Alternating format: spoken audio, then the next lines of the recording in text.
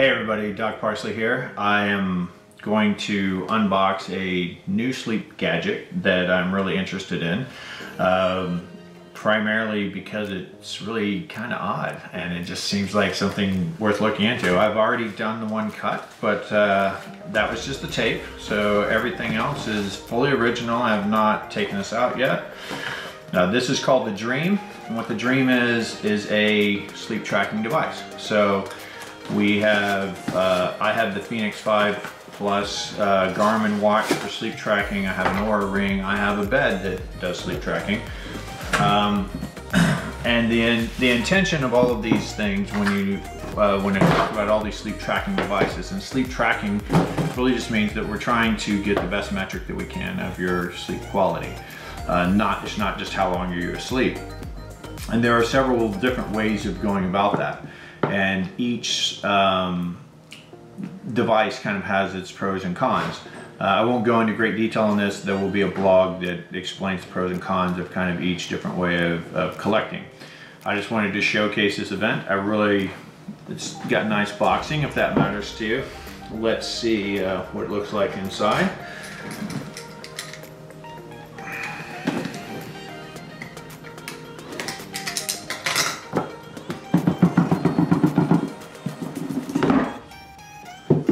Go.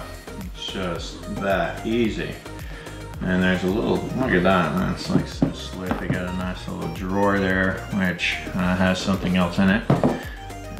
That will be the manual for how to use it.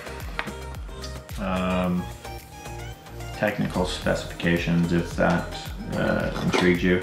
And then a bunch of different adapters for whatever country you live in. I think that'll be ours. I'm going to talk a little bit about this device. It looks like, and I have not used this yet, I will let you know after I've evaluated it. It looks like there's a little power button there. You would turn that on. I don't know if you can see that in there, but there's actually sensors across there. So if any of you have ever had a sleep study, a polysomnograph as we call them, they put about 36 electrodes on your head. They put pulse oximetry on your finger to figure out how much oxygen you have floating around in your blood. They put a chest strap to figure out how much you're breathing, and they have actigraphy to see how much you're moving. And if you do an inpatient study, there's usually video on top of that. So the intent of this is to try to recapture as much of that information as possible. Lots of devices have multiple components to them.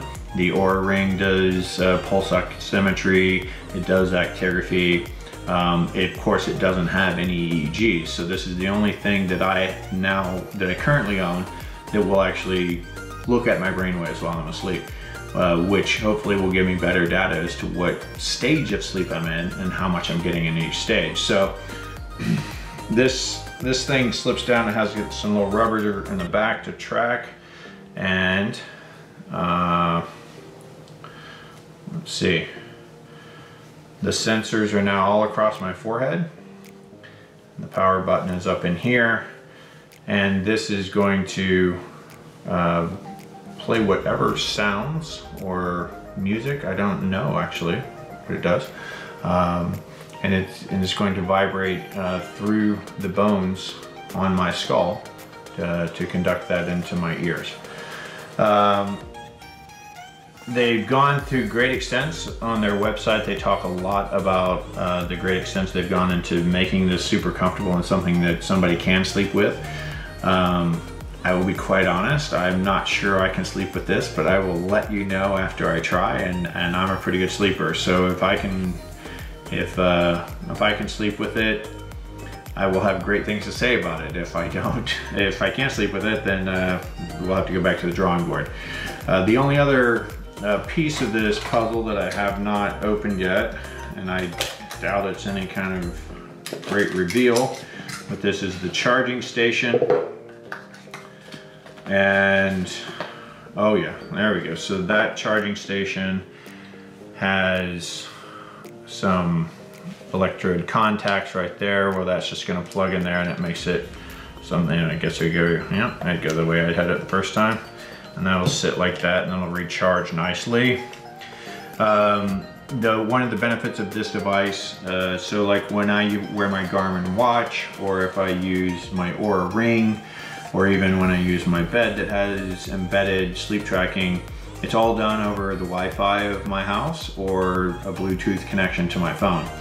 This device doesn't need that. This device will collect all of the actual information into the device, and then my supposition is that you will then be able to download that to your computer or to your phone in a Bluetooth format or wireless format, or, well, there's no wires in here, so it'd have to be one of those two things. So I will give this a shot. I will have some other people on my team give it a shot, and we will come back to you with some recommendations as to how we like it. And that's all.